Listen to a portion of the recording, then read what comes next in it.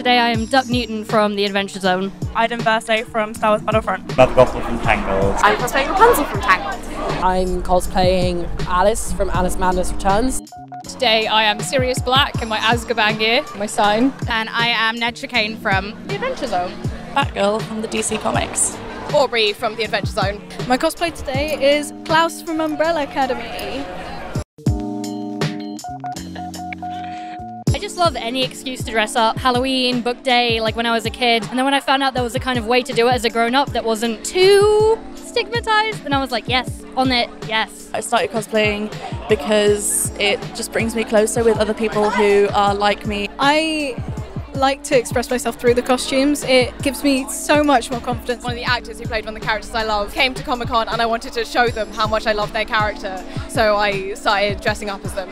I'm pansexual and I cosplay some like bisexual, pansexual characters. It's just cool to have that representation in pop culture. I've cosplayed a lot of characters that are queer in my heart at the very least. I'm a massive Captain Jack Harkness cosplayer. If people see queer people cosplay more actively and more aggressively, hopefully the people who make this media will realise that we want more representation and it will lead to more queer characters. We're already seeing that with series like Voltron. I'm a big fan of the Adventure Zone and Critical Role. Both have many LGBT characters. The person who I'm dressed as, Aubrey, is a bi woman and she's absolutely amazing. She's my favourite person. I love cosplaying characters that aren't necessarily confirmed LGBT in canon, but doing it in a like very obviously LGBT way. So I've done Princess Bubblegum, and I love like kind of twisting those characters and making them more explicitly LGBTQ. And as I've cosplayed more, I've explored my gender identity more through it, so that's what really kept me cosplaying. I think it's really important that people start to explore their comfort zones, especially when you have an identity that might not be so common. Cosplay was a really good opportunity to explore my gender, as I was able to like bind without it being very stigmatized and kind of work out that actually I felt more comfortable dressing really masculine. If you're stealth at home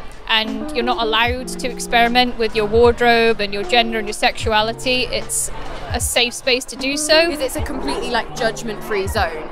Like people react to me exactly the same whether I'm in Rapunzel or whether I'm in Bucky.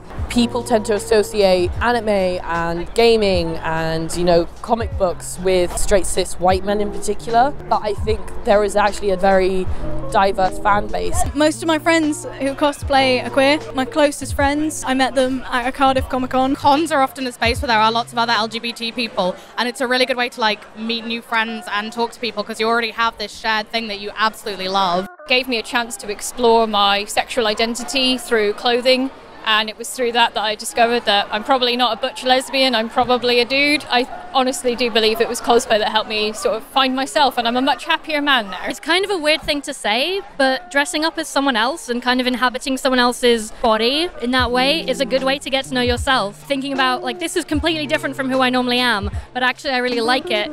Even if you're not trans, even if you're just looking to express a side of yourself that you don't always get the chance to, it's a really good way of doing that in a kind of safe, supportive environment.